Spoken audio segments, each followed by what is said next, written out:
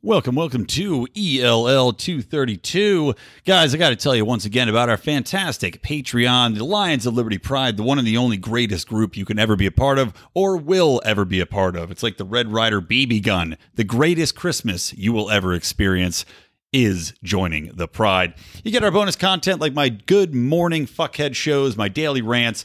Been doing them from San Francisco here. A little bit more about that in the main show. But of course, also Conspiracy Corners, Do Nothing Man, Degenerate Gamblers, live video feeds into the Pride. And of course, you also can influence the show. If you want to join at a higher level, at 25, at 50, or 100, you can influence the show. You can get shout outs on the show. You can be a part of what happens with this program. So check it on out, guys. Go to patreon.com/Lions of Liberty. Don't be a jerk. Join today.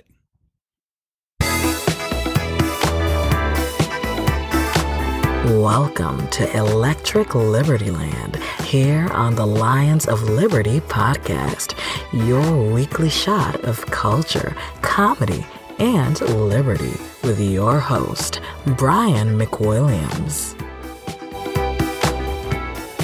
What is up, everybody? Welcome to Electric Liberty Land. And don't you worry, little turtle doves.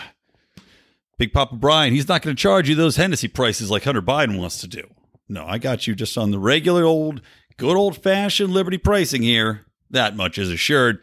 Yeah, welcome to the show, guys. I am doing this from the road, so it's going to be shorter. I already warned you of that last episode. But I'm sitting here, I'm holding the mic like I'm doing stand-up, so hopefully my volume doesn't fluctuate too much here and doesn't pop too much because I don't have my mic stand on me. But fortunately for me, I've been gifted out of the blue by the gods, the smiling gods that have finally decided to favor their number one son, Brian McWilliams, with some news that is just so delightful. So hilarious. Now, this news, if you didn't get my reference to Hennessy, centers around the Bidens, the family that can't help but fuck up, including old senile Joe, who, of course, just gave a speech about the Tulsa massacre that happened. Of course, the horrible instance of racial hate in our past. And the anniversary of which was this past week. It may have been a couple days ago. Might have been over the weekend, actually. I'm not sure the exact date. But Joe Biden goes out there, gives a speech, right? And then in the middle of the speech, pulls a Joe Biden. Just loses his place. He's talking about black entrepreneurs. He's like, these black entrepreneurs, they got great ideas, man. Except they have great ideas, but they don't have lawyers. They don't have accountants. But it doesn't mean they don't have great ideas. Like, what the fuck are you talking about? They don't have lawyers. They don't have accountants. There are black lawyers. There are black accountants. I know many black people who have lawyers and accountants. What the fuck are you talking about, Joe? Just a hilarious example, once again, of the bigotry of low expectations that the Democrats truly excel at.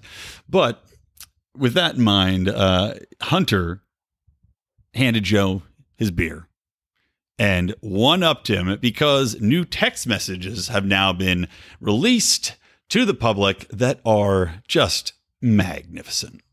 These were apparently obtained. I don't know how they were obtained exactly by the Daily Mail. And let me just read some of these to you because they're just so fucking good. So starts off, he's having a conversation with George Messiers, their white $900 an hour lawyer.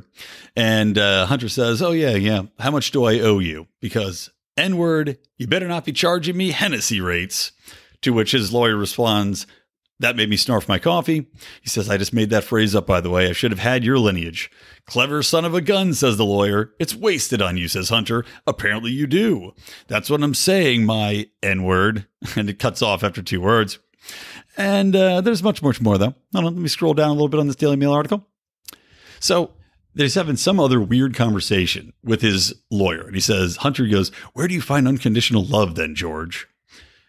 George replies, God loves unconditionally. Bo loves you unconditionally. Children are too young to understand what it means, but you will show them. There are ideals of unconditional love that serve as proxies. I don't have many. You, God. And then Hunter replies, oh my God, N-word, did you just use did you just a fictional, sorry, Hunter writes not so good, despite the fact that he is a professor of fake news at some jerk-off college. OMG N-word, did you just a fictional character from the imagination of the collective frightened and my dead brother's unconditional love is what I should rely on, and my kids aren't children, George. That sentence makes no fucking sense. His lawyer responds, my parents' love was conditioned. Hunter responds, my penis as of late has been unconditional. George says, that's why we are searching. Hunter replies, for my penis. Now that is kind of funny. I'm not going to give it credit. And then George says, and we will always be searching. Hunter replies, it's a big penis, George. They always find it. Now, of course, I have to think that Hunter's referring to the crack whores he regularly hires that find his penis because of the money he's giving them. And then Hunter goes on to say, I only love you because you're black. So there's done that. Anyway, it goes on and on. There's also an exchange from a picture that shows a hug between Joe Biden and Barack Obama. And Joe Biden's leaning in. He goes, can I just do it just this once, Barack? And Barack says, okay. He goes, Barack, you my nigga. So this is basically what this come out. Now, this couldn't come at a better time for all of us, for all of our enjoyment. It couldn't come at a better time for, again, the Democratic establishment to be exposed as just a bunch of fucking hypocrites. You know, this critical race theory bullshit that they're pushing, they don't believe a word of it. It's just a means for them to take power. It's a means for them to censor the people that they want to censor, to push through Marxist ideologies, to indoctrinate students into a collective way of thinking, a nanny state government. They don't give a fuck about black people. They don't give a fuck about minorities. I mean, how obvious is it? Who would have thought, right? This guy, this white dude that was brought up with the absolute privilege that only a child of a senator could have, a drug-addled maniac who had been gifted jobs on oil boards, has been gifted teaching jobs, has been given literally everything in his life. Who would have thought that he would use such language? Now, look. I'm not one to say that you can't joke around. I'm not one to say that I have friends that have used the N-word in this context, and it's with the A on the end. It's not the hard R, right? But my point isn't that this is a joke. My point isn't that we should cancel Hunter Biden. That's not what I'm saying. I'm just saying the hypocrisy runs so fucking deep here that that's the delight. That's the cherry on the sundae here for me. And I can't wait to see how they're going to try to tiptoe around it or just not cover it flat out, right? I'm sure the media will just drop it like it's a dead frog on the side of the highway. That's not a phrase, but I'm making up that phrase just like Hunter made up his phrase. Hennessy in this shit. You know, you're not going to see any questions for Jen Psaki about it, who just went on with Brian Stetler and did the most ridiculous, cringy fucking little... I mean, speaking of toads dead on the side of the road, Brian Stetler talking to Jen Psaki was embarrassing. He didn't ask her any hard questions. He just was gooing and guying and cooing over this fucking chick. And this is the man who's supposed to be supposedly policing, right? Policing the media. Talking to the press secretary whose job it is to lie. Press secretaries are liars. That's what they're paid to do. They're paid to spin. They're paid to obfuscate. They're paid to tell you nothing but lies. Because the government doesn't want you to know the truth. Why would they? So he's sitting there just oohing and eyeing, just like Fauci when he went on MSNBC, and they didn't ask him a single goddamn question about his emails, didn't ask him a single thing about the masks, didn't ask him a single thing about him talking to the people about lab leaks, the Chinese guy thanking him for dismissing the lab theory, the other guy that was involved in the lab, the funding of the lab, trying to cover this up and trying to push it under the fucking bed. It's just amazing. It's just amazing. But then you see, coming full circle, what goes on behind the scenes. Yeah, just dropping racial slurs like it's no big deal. To your lawyer, by the way. To your lawyer. It's too delicious. And, you know, I'm sure somebody will eventually have the balls to ask Hunter about this. And I can't wait to see what his comment is. Hunter Biden, when reached for commentary, replied, my nigga, that's Russian disinformation. How funny would that be? Can we start calling Hunter by Den-word? Like Hunter by / N-word? Because I think we should. By Den-word. Anyway, I'm off my game a little bit here, guys. I'm recording in a hotel. I'm trying to be a little quiet. You know, I'm in a San Francisco hotel here, so I'm trying not to yell too loudly as people walk around and upset them. But it's just fucking amazing, man. So a couple more things I want to talk about here, too, while we're chatting today. You know, I was talking about censorship. I was talking about the application of critical race theory and all these other platforms that are used to silence any opposition while indoctrinating the masses. Joe Biden's Department of Justice, right? Joe Biden himself has already talked about red flag laws, what he wants to do to curb gun violence and all this shit. And I had warned you before about Barack Obama using this same tactic or threatening to in regards to red flag laws and trying to tie them in with healthcare, trying to tie them in with, a doctor, a teacher, a spouse, a loved one, a parent, whoever it might be. And I'm sure the Biden administration and the powers that be will throw a very, very wide net. Your drug dealer maybe can turn you in for a red flag violation. And of course, by red flags, we're talking about laws which will be put into place that give the government the power to take away your guns based upon a report from who the fuck knows. Again, like I said, could be virtually anybody, and I'm sure they'll throw a very wide net about it, saying that they view you as mentally unstable or dangerous, or you've been acting weird, or maybe you've been drinking too much, or maybe you haven't been drinking enough and you got the shakes, whatever it is. But they're going to say, this person shouldn't be trusted with guns. And if you don't think this is going to be used like in a far-ranging application, and let's not forget, too, that they used smoking weed as a reason to take away people's guns, and I doubt that people have been given their guns back, even where it's been legalized. We know this is going to be applied liberally to go after people like, for example, any of the militias that exist. Like, for example, anybody that has a search history or has been found to have been discussing, politically riotous topics like the insurrection. But more so, I'm thinking about the recent illustrations we've seen in social media censorship, right? Looking at Facebook, looking at Twitter, looking at YouTube, how they reacted to what they called disinformation or misinformation about the virus. Now, as we've seen, as the progressions have gone through, as science has slowly done its job with the scientists themselves kicking and screaming the entire way and the politicization of the process, we have now seen that many of the things that we thought were true early on, right, that went counter to the official narrative, that you would be removed from Facebook for, kicked off social media, which you could be, lose your job over, become a social pariah for thinking that maybe we don't have to wipe down all the surfaces, that maybe this virus can't transmit outdoors, even though there's scientific evidence back then to support it. But now we see that those things were correct. Yet we have people whose lives were ruined. We have people who can no longer access their social medias. We had people that had very large media platforms they built up who were deplatformed, who lost that revenue stream and who can't get back on. Or if they are, they're allowed back on and you start over from scratch. And I'm sure there's going to be the wary eye of government looking upon you. So we have the confluence here of the red flag law threat. We also have a media system, a social media system that's working hand in hand with government, right? You look at how Facebook had turned over context or text conversations or Facebook Messenger conversations between the Capitol rioters, and they gave them to the FBI so the FBI could go after these people. Well, how nice of you, social media. We see how social media worked with government, the politicization of COVID to kick people off, to report those who were reporting disinformation and spreading anti-approved narratives. So do we not think in this era, after you have seen how the government works, how they've seen how they react to censor information, do we not think that if another pandemic comes up the pike, right? Do we not think that they will use these red flag laws and get people reporting a violation of your mental health or an unstable mind if you dare question an official government narrative?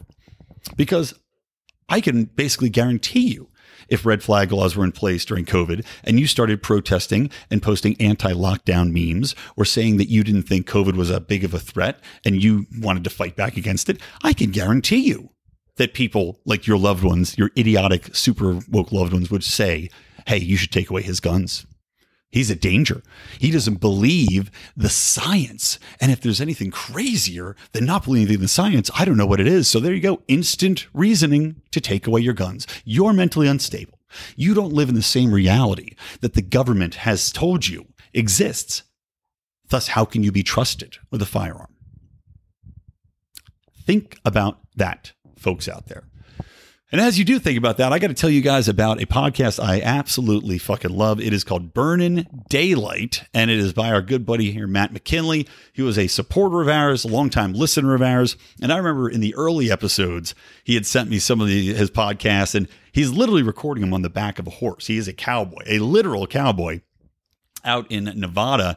And it's just fun as hell to listen to him, man. Just cowboy banter. It's like, it's not all political, by the way. You know, he gets into politics. He is obviously very strident libertarian, but it's just cowboys shooting the shit. And it is fascinating being a fly on the side of that horse, just listening to cowboys talk to shit. So check that out, guys. Again, Burning Daylight, anywhere you download your podcasts.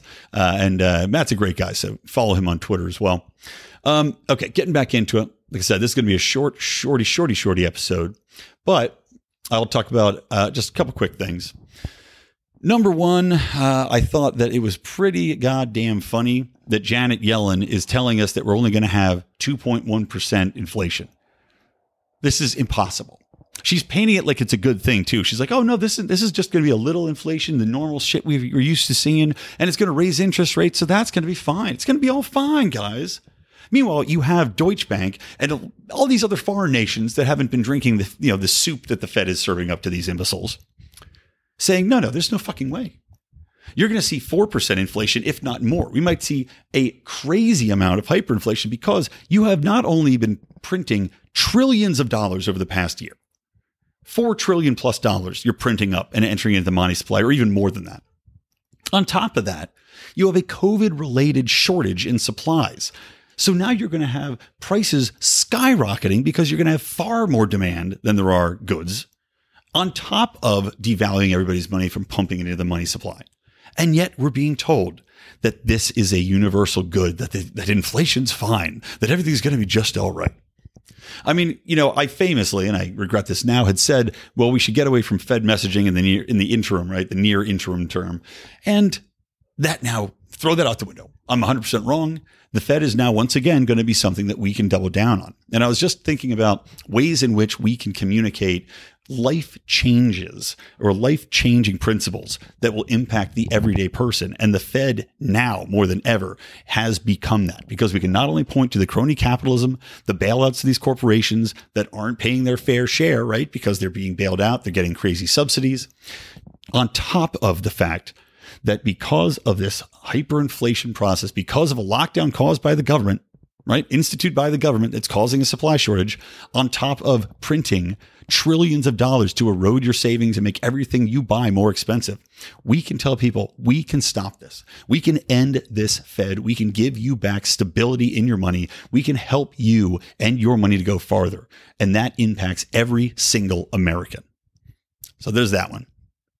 The other thing, Joe Manchin is now the Democrats' number one most hated guy because he actually had the guts to stand up to the, I can't remember the name of the bill. All Americans are super fucking cool bill, whatever the fuck they called it. But he decided he was not going to vote against it. And he wrote a whole big op-ed explaining his thinking. Basically, the thinking is just that it would have given unbelievable power, unbelievable partisanship ability to the Democrats to control pretty much the electorate forever. There's no way. It would have just completely eroded any sort of voter ID checks, any possible way to check or balance out voter fraud. Like, for example, this bill would have allowed you to go in, same day register to vote, and not demanded any sort of ID. Right? You sign a paper saying you are who you are. You could then go drive to another polling station, do the exact same thing. You don't have to show ID, write down a different name, vote again. Ad nauseum. You could keep doing it over and over and over again. That's just one example of many of the problems of this bill. So anyway, he is now the most hated. They're calling him the new Mitch McConnell. They're calling him all sorts of names. Oh, the For the People Act. That's right. It was so stupid and generic, I couldn't think of the name. The For the People Act. So anyway, God bless you, Manchin, because you may have saved us from going down a very terrifying, very slippery slope, which we would never be able to crawl back out of. And then let's see, there's one more thing. Oh yeah, there was one more thing, guys, that I wanted to get into here. And that is just that the the College of Physicians and Surgeons of Ontario just announced a unbelievably insane policy that's COVID related, right? And Ontario has been locked down. Ontario has famously had that, I played that talk that they gave, like they had this PSA speech just threatening people with lockdowns and punishments if you don't obey the COVID laws, and just truly terrifying Nazi shit. Well, now the College of Physicians and Surgeons of Ontario has announced another policy wherein they are commanding the doctors in Ontario not to make any statements that could be considered anti-vaccine, anti-masking, anti-social distancing, or anti-lockdown. Now, I don't know how, and I don't know exactly what Canada's freedom of speech laws are, but I find that absolutely repulsive because that goes beyond medical based, right? I could understand it if they're saying, we don't want anybody talking anti-vaccines, even though they shouldn't be able to say that. But let's say the majority of their membership decides we as an organization are pro-vaccine. We would ask that nobody makes statements that are anti-vax, right? Okay, fine. But when you talk about anti-social distancing, which is proven to do nothing, has never been proven to have any effect and is completely irrelevant, it was introduced this fucking pandemic to no effect, and to say anti-lockdown, which again, the lockdowns are incorrect. The lockdowns have been proven to do nothing except destroy people's lives. That goes way fucking over the line, and they are threatening that they will face disciplinary action, i.e., probably getting your license suspended. We are talking about medical doctors who can have varying opinions, who might be doing different work or just simply observing in their everyday practices different ways in which people respond to the virus being completely shut out and shut down by the overarching board, right, that controls all of them, their licensing board, which is a scam anyway. I've talked about the AMA being a fucking scam, basically a racket. Same thing with this, obviously, but this is the world we live in. All right, anyway, guys, I'm going to wrap it up there. Like I said, a quick hitter, and I got to get moving, get a shower going, and get some dinner in me before I hop along to a little work event I got to do. So anyway, peace out. Thanks for listening. I promise you will have a wonderful, long and lengthy, luxurious, Hunter Biden-esque, big-dicked episode coming for you next time on Electric Liberty Land. So for me, Brian McWilliams from the Lions of Liberty, and from Electric Liberty Land, always stay plugged into Liberty.